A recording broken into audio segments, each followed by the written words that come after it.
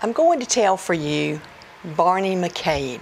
And this story comes from the Barrier Islands off the coast of South Carolina.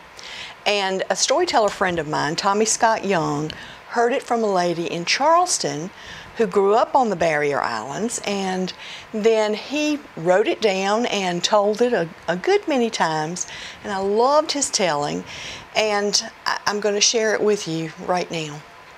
So there was a boy named Jack, and he had a sister named Mary, and he had 3 dogs, and the dogs' names were Barney McCabe, Doodly Doo, and Sue Boy. And his daddy got really, really sick, and his mama said to him and his sister, I want you to go, take your sister Jack, and y'all go and fetch the doctor because your daddy is real, real sick. And mine now, because it's getting cold and dark, and you got to go through the woods, don't get lost, and hurry as fast as you can because your daddy is real, real sick. So Jack started to go, but he turned and he set a glass of buttermilk on the table, and he said, Mama, you see that there glass of buttermilk? If it turns into blood, I want you to turn my dogs loose. And his mom said, okay. So they went, and they went by a cornfield, and Jack went to this particular stalk of corn, and he picked off 1, 2, 3 magic grains of corn. And he showed them to his sister Mary and said, Mary, do you see these grains here? If we get into trouble, they're going to help us get out. Now Mary, she didn't believe, and she went, But off they went through the woods, and his mother was right. It started getting dark, and it started getting cold, and there were wild animals about. So off they went, and y'all know what happens when you go through the woods, especially at night. Sometimes you will get lost. Now, the Boy Scouts say you're supposed to stay still until somebody comes and gets you, but that's not what they did. Nope. They walked, and as they walked, they noticed they were walking around in circles and just as lost as Hogan's goat. And by, Jack saw a light through the trees, and he said, look at there, Mary, you reckon that's a Slambo light? She said, I don't know, let's go see. And so they walked toward the light, and it was a little house, and they knocked on the door. And the door opened, and it was this real old, ugly looking white woman. Now, she had a long hook nose with a wart on the end. She had a chin that almost met her nose in the middle. And long, frizzy white hair. It looked like she had given herself a Tony Permanent and it had gone bad. You know those? But she saw them standing there, and she said, oh, you look like fat, juicy looking little children to me. Come in, let me fix you something to eat. And Jack goes, no ma'am, no ma'am. We got to go and fetch the doctor because our daddy is real, real sick. No, it's cold and it's dark and there are wild animals about. Come in, come in. And so she fixed them some fried chicken and some baked chicken and some chicken pot pie. She fixed them some roast beef and some fried pork chops, and she fixed them some collards and some cornbread. And for dessert, she gave them some pineapple upside down cake, some pineapple right side up cake. And when they got done, she gave them some of those red round atomic hot balls, and you know, the kind that burn up your mouth. And then she said, now go upstairs and go to sleep. And in the morning, you can go and fetch the doctor. No, no ma'am, no ma'am, no ma'am, we got to go now. No. Well, she led them upstairs anyway. And on the sides of the stairs, there were watermelons and pumpkins and mushmelons and honeydews. And they just went upstairs, and there was a great big soft fluffy mattress there with blankets and everything, and Mary just dove right in, covered herself up, and it wasn't but a minute before she was...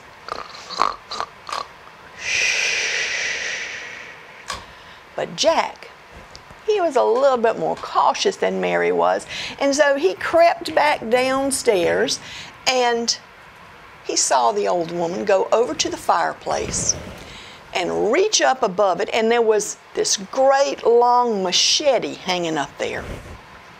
She called it tomahawk. And she reached up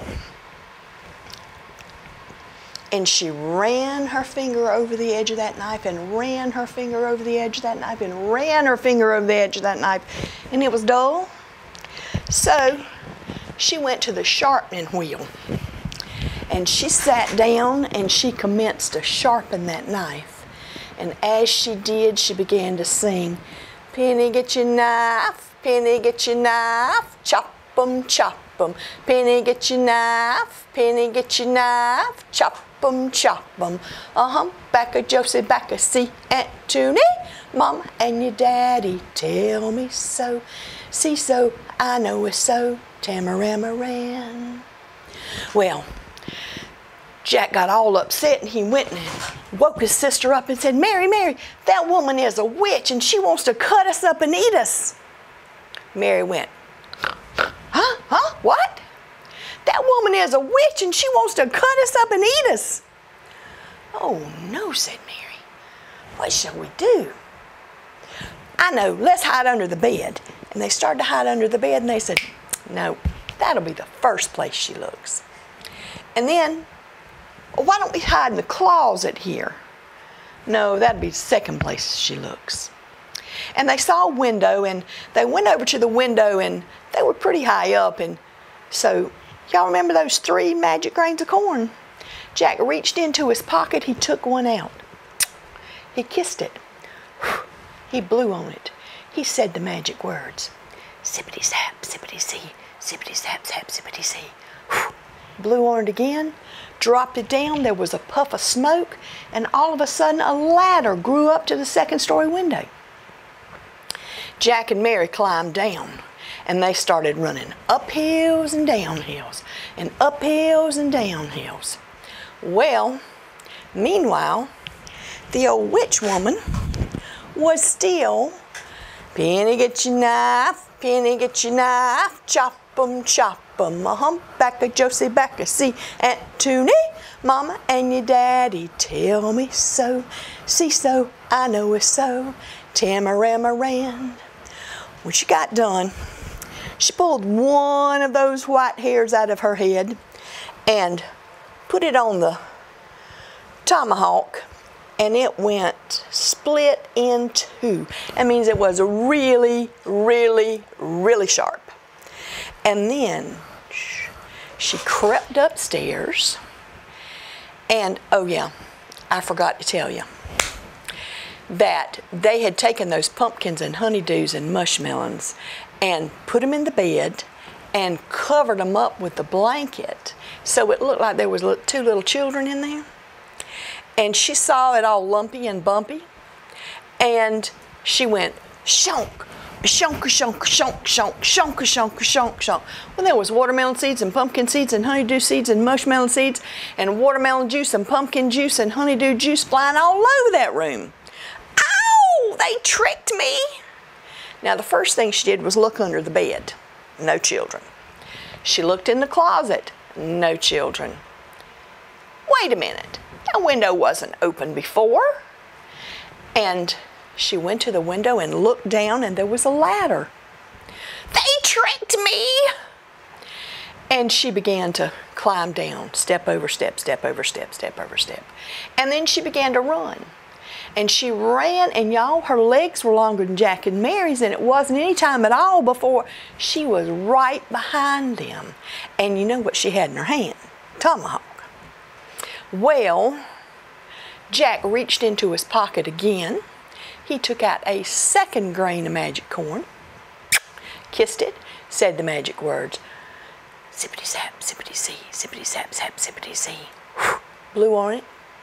Drop it down. There was a puff of smoke, and y'all know that a great big oak tree grew up underneath them and carried them way up into the sky. Now, they were safe for the moment, but you know what she had with her, and she was going, chop on the old block, chop on the new block, chop on the old block, chop on the new block. Back a Josie, back a see Aunt Toonie, Mama and your daddy tell me so. See so, I know it's so, Tamaramoran. Now meanwhile, they were getting a little bit nervous, and Jack reached into his pocket and took out that last final piece of corn, blew on it, kissed it, said the magic words, sippity-sap, sippity-see, sippity-sap, sap, sippity-see. Blew on it again, dropped it down. Y'all remember that glass of buttermilk? It turned into blood.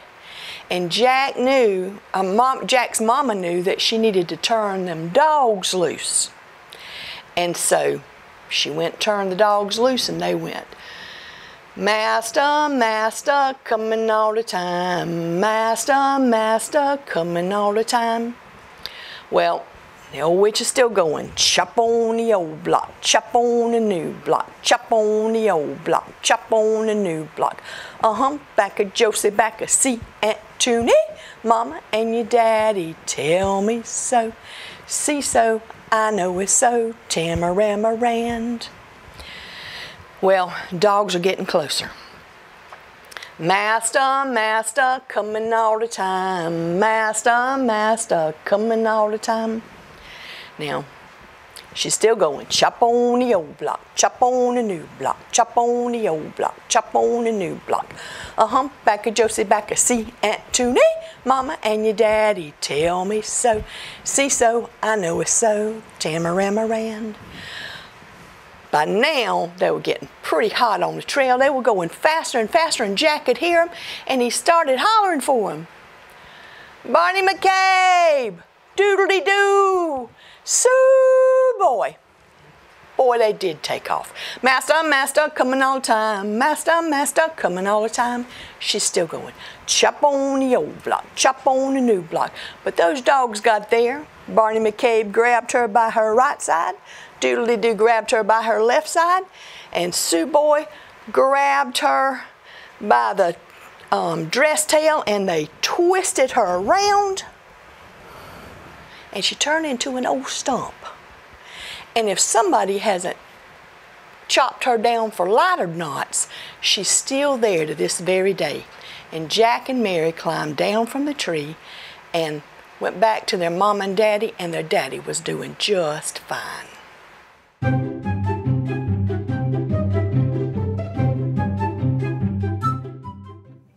All right, I'm going to tell you the story about the smokehouse. And when I was a child, I can picture it in my mind. You would go out the back door, and over to my right would be the lumber, and they had it stacked, and some way they crisscrossed it, and my sister and I liked to play underneath it, although they told us not to do that, it could fall.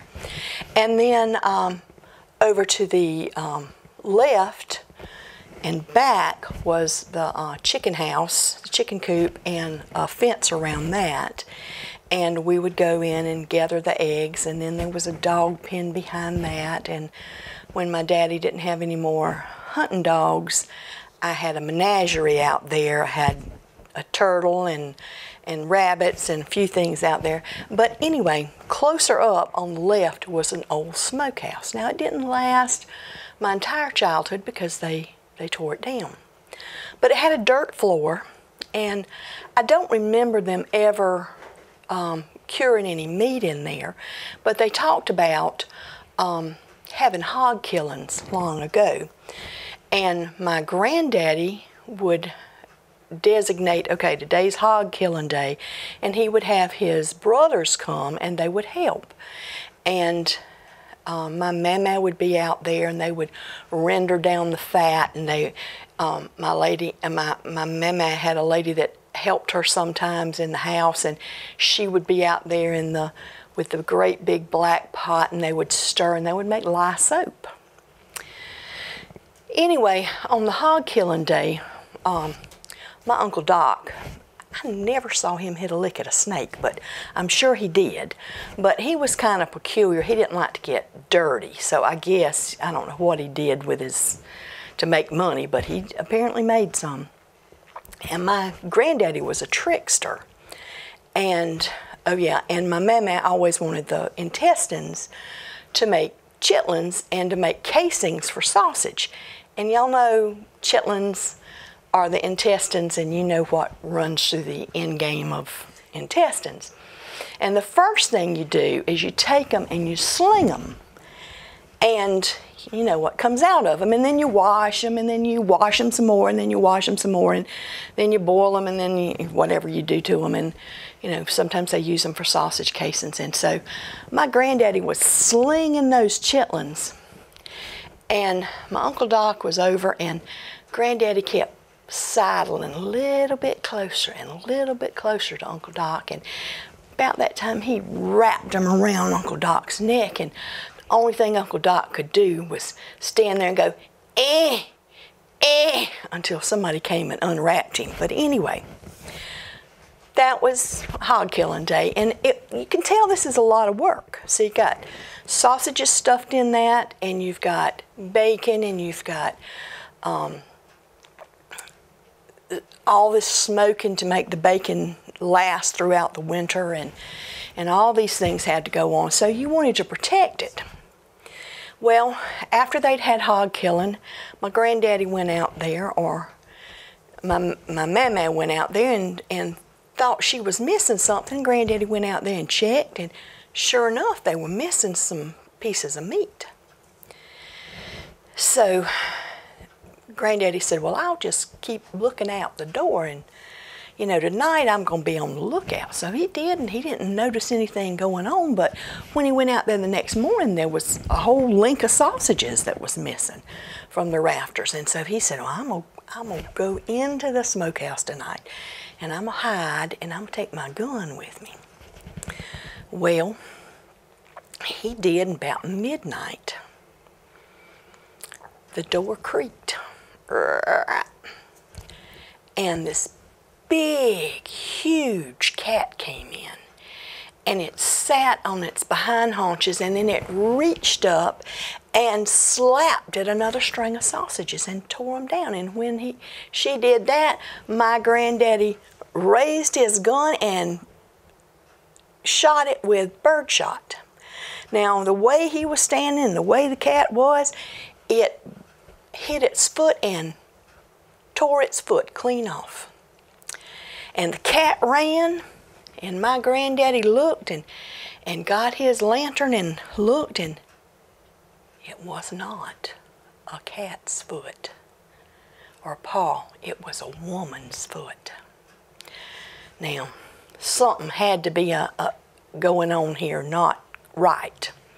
So he went in and he told my mama what had happened. He said, there's some magic going on here. I got to go tell the high sheriff in Georgetown. And you take this broom and lay it crossways the door, and get another one and put it in front of the front door, because a witch cannot cross over a broom. They will stop and count it's just that ADHD, they just can't handle it. They got to count all the straws in that broom. So he locked her inside the house, and he got in his whatever model Ford it was, and he headed out. But before he could get to the crossroads, old Mr. Joe come riding his mule. Whoa, Mr. Pete. Whoa, Mr. Pete. My wife is bad off sick. Could you take me into Hemingway to get the doctor to come out and check her, please? She's bad off. So my granddaddy thought, well, damage is done now. I might as well go ahead and help this fella get help for his wife. Now, old Mr. Joe was really, really old, and his wife was real pretty and young. Nobody could figure out quite how that happened, but anyway, Mr. Joe got in the car with Granddaddy, and they went to Hemingway and picked up the doctor and came back, and it was one of those sharecropper houses, and the front room, and then there was a curtain that divided the bedroom, and then you had to go out the door and through a little walkway to go to the kitchen, because they were always catching on fire, and then you didn't have it, you know, everything burned down. But anyway, they came in the house and they pulled back the sheet or the curtain, and there was Miss Mary laying in the bed, and Lord have mercy, she was just as white as the sheet. And down at the bottom of the bed, it was soaked in blood. And the doctor snatched the sheet off of her, and her foot was missing. Lord have mercy, my granddaddy he knew, and he just started backing up, and he got as close to the wall as he could get, and the doctor took the sheet and started stripping it and tying it to stop the flow of blood. And Miss Mary was laying in the bed with her eyes closed, and my granddaddy was standing over here, and she cracked her eyes and looked at him, and when she did, she went, meow!